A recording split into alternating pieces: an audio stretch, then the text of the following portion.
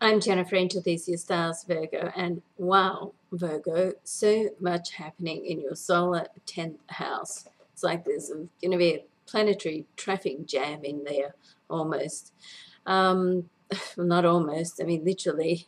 Okay, so here's what's happening. We're right in the middle, or right on top of two eclipses. On the 20th, we have the solar eclipse, the new moon, and that is just 1/2 a degree into Gemini, which is the position on the solar chart which represents your career and business.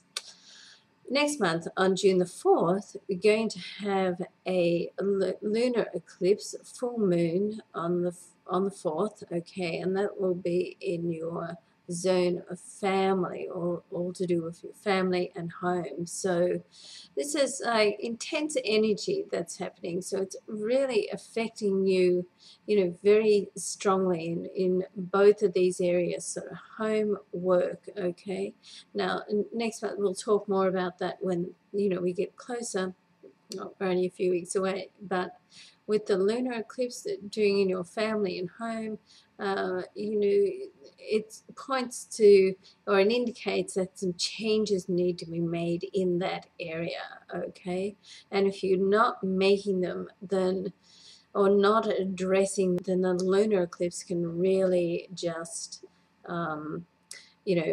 send the energy to make that happen one way or the other. It can somewhat take it out of your hands and sort of like demand you to, make changes there.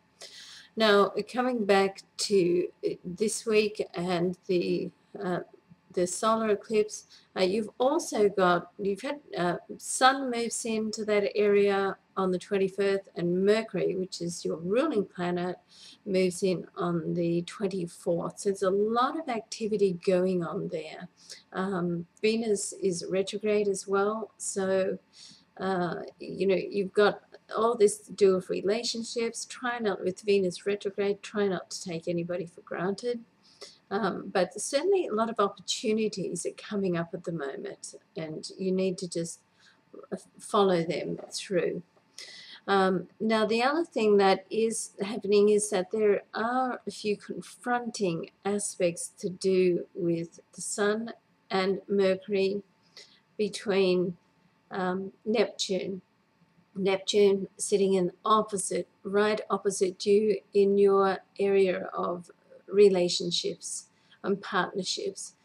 Okay, so you want to be careful right now with these aspects, that you don't really take someone right on their word. Like, use your intuition. If it doesn't feel right, it's probably not right, okay? So there could be something quite hidden there. Somebody may not be telling you the absolute truth. On the other hand, too, I mean, if you need to tell somebody a few hard truths to be able to keep within your own integrity of being upfront and honest, then you need to do that. Of course, it's always best to apply a little bit of diplomacy. You don't want to go out of your way to sort of hurt someone either. But and once again, as I say, the key here really is to tune into your instincts, okay? So really just think about how you feel. Does it sit right with you? If it doesn't sit right with you, then it's,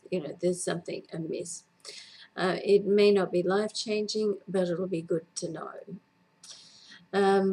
So you're still on a learning curve as well, learning, new knowledge to take with you into, the future, and the foundations that you're laying now. So that's still there as well, so keep that up.